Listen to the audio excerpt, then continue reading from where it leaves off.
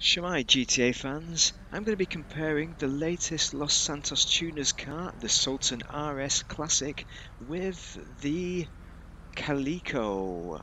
So this has been known as one of the best tuners cars for racing. So this is all about racing performance, not customization. I am not Mr. Boss FTWs. Okay, let's get on with it. To begin, we're going to start off with the test track, and then we're going to go through to a drag race, and then we're going to take it through to a few races competitively. So let's do a time trial. The Sultan RS, it takes corners nicely, and didn't have any problems spinning out whatsoever on the test track, funnily enough. As you can see, the suspension is competition and lowered. Now, the thing is about the suspension is for actual racing I changed it to sport suspension because this is great for the test track, and I think over sport suspension I had decimal 20 of a second faster with the competition suspension as you've got here, which looks ugly anyway, doesn't it? Let's face it. So yeah, I'd recommend the sport suspension. We're coming up to the hairpin, the final 360, and this is the straight. So nice handling car, 56.37, easily top of the tuners so far. But I've not bought a Calico, so at this point I've not bought one. So we're going to compare the Calico next and see how that does. So it's above the S2, it's above everything else I've got there, Remus, etc. So let's get the Calico out, shall we, on the maiden voyage. This is the best lap I had on the Calico. There's noticeable understeer there, so you see it going to the corners. I was struggling to get the crisp corners with the Calico for sure. I'm sure you could do better over time, but I did spend a good portion of the day trying to do this. This is how bad I am at driving, I'm sure. But I'm trying to get the apex just right as much as I can. But overall it felt good, you know, it felt solid on the road. It wasn't spinning out on the corners, and good solid kind of handling. Okay, so these corners where you can just put your foot down is pretty good. Okay, we're into the S and come up to the 360. Will you look at the understeer on that? Immense. And we cross the line at 58.26. So we're below the Comet S2 at 57.98, and the RS Classic is at 56.37, nearly 2 seconds ahead. Christ on a bike. Yeah, I really need to get the handle of that understeer, don't I? So let's try the stance lowered, shall we? Because all these are stance normal, except for this one. So I'm going to show you why I've not done a best time with the stance lowered. These are obviously no normal grip tyres as well, because no grip would not be any good for racing. Look at the difference with the understeer, it is immense. People say you could use your handbrake on that, but I wasn't really a fan, to be quite honest. So it didn't go well for me, it did not work for me for my driving style, but it might work for you. So let's try the Calico in a race.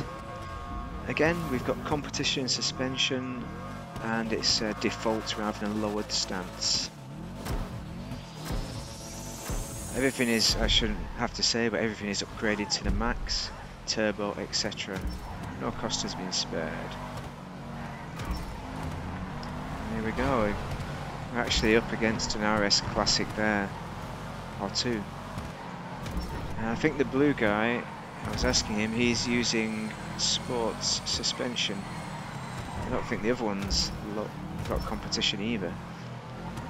It's pretty nimble, funnily enough. The understeer was easily manageable on this course. I had no problems with it. Pretty solid performance, and I think the reason they're getting away from me is probably because I'm a bit more cautious with my driving. Like I said previously, it's been a while, so I'm just gearing back up into the whole racing, and which is basically me saying I'm not brilliant. But I was really happy with the performance and surprised as well, considering the test track. It's a good racer. It's still excellent. If you have this car, then enjoy it. It's a good racing car, the Calico. And again, you could manage to steer with a bit of handbrake perhaps and rev, but I don't know. I'd assume you'd lose a bit of speed on the corners as soon as you're making squeaky noises from the tyres. There, you're losing speed, losing it to kinetic energy, friction. Yeah, luckily I know this track, so I know where the actual shortcuts are. It takes me longer than your average person to learn tracks, but overall pretty good. Happy with the performance here, and actually I'm much happier with the RS performance with the competition suspension, because it tended to slip out and spin, getting a spin quite easily with competition suspension. So it's a lot more solid than the RS with competition suspension at this point. So let's try it with sports suspension, shall we? Let's go over to the RS.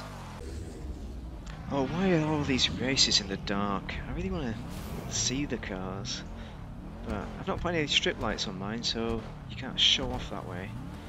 So this is the RS, as I said, sports suspension, and I got a speed start there. Look at that, it's almost as if I know what I'm doing.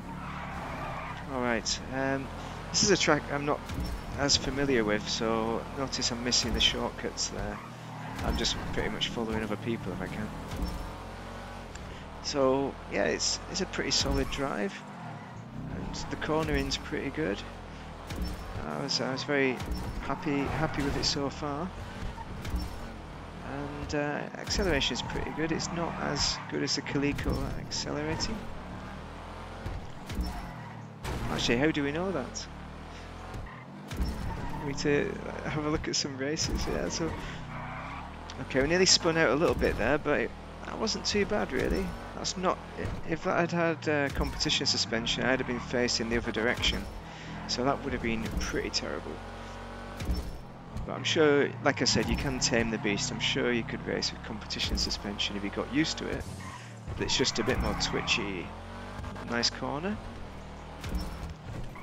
Yeah, I think if I knew the track a bit more, I'd be doing some more splendid stuff in this. But overall, I think I'm really happy with the race performance of the RS, and I'm getting used to it a bit more now, so I think overall it's making it the more favourable car. I think I do prefer this one to drive. You know, it's always tough to tell, you know, if you don't put a million hours in. If you put enough hours in, I think either car could be the best car. It's difficult. It's like choosing between your children, for example, your babies, your cats. It's like choosing between your cats. You know, which cat is your favourite? I don't know. They both have elements to them which are great. So that's the RS. It's an excellent choice. Finally, we have the moment you've been waiting for, the drag race. This is where the Calico excels, but how will the RS compete with it? Both cars have competition suspension, but neither have been lowered, because this is meant to represent a real race. You wouldn't really have lowered stance in a real race, and the Calico takes it once again, half a second in front of the RS. So definitely better accelerating, better in the drag race. So which car do you buy? Well, looking at the Calico, it's been #1 for quite a long time in racetrack, and with good reason. It's a very good car. It's excellent at acceleration, it's got great speed, and it's got a confident presence on the track. Track is pretty reliable. The only downside is that understeer, which is making the cornering a bit more difficult for me, and I found it difficult on the test track, on that smaller test track, to really get the best out of the Calico. And I wouldn't say that not possible that I will get better, because I would get better at the Calico with time if I have the time to invest in learning to drive this a bit better than what I'm driving now. But it's a solid car. There's no reason to go out and replace your Calico with an RS, because I think it's a great race car still, and especially on the open tracks. But if you're well into your racing, you'd ideally want to have both cars. And if, on the other hand, you're thinking about which one do you buy, well, it's a tough decision to make. And I would say overall, you'd want to buy the one that is cheapest. Is one consideration if it's on discount. Another consideration is how you drive, whichever one suits your driving style the best. So, what about the old RS? And this is a new kid on the block. I hope you sleep well tonight. Well, for me, I think the RS has rejuvenated the racing scene for me. It's just my kind of car to drive. Once you sort out the suspension and just put it on sports suspension rather than competition, it's so much more stable, and I've not been spinning out nearly as much. I mean, not 100%, and I think that's where the Calico wins for sure. It is more stable as a car, but I think the racing characteristics, the cornering is much sharper, and the acceleration is still pretty good. It's still a pretty fast car, so you can still win races. Even I've won a race in it. How amazing is that? For me, it's just I think it's an easier car to get to grips with. Now, I'm not saying throw your Calicos in the bin, but I'm just saying that me, as a racing pleb, finds the RS is the easier car to drive, and the one that I get on best with. So, those are my concluding thoughts, really. If you've found that useful, do like and subscribe, and please give me some comments on your preferred setups, and if you've got any tips for me with the Calico, how to get more out of the car. But overall, thank you very much for watching. I do hope this has helped you.